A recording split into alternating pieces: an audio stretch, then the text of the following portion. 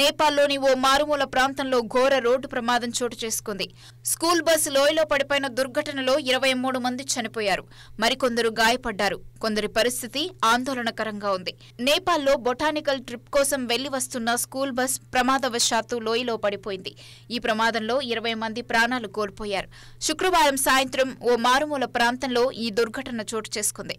బస్సులో విద్యార్థులు, ఉపాధ్యాయులు సహా 37 మంది ప్రయాణిస్తున్నట్టు అధికారులు వెల్లడించారు. మృతి చెందిన విద్యార్థులంతా 17 నుంచి 20 లోపు ఉన్నవారేనని అధికారులు తెలిపారు.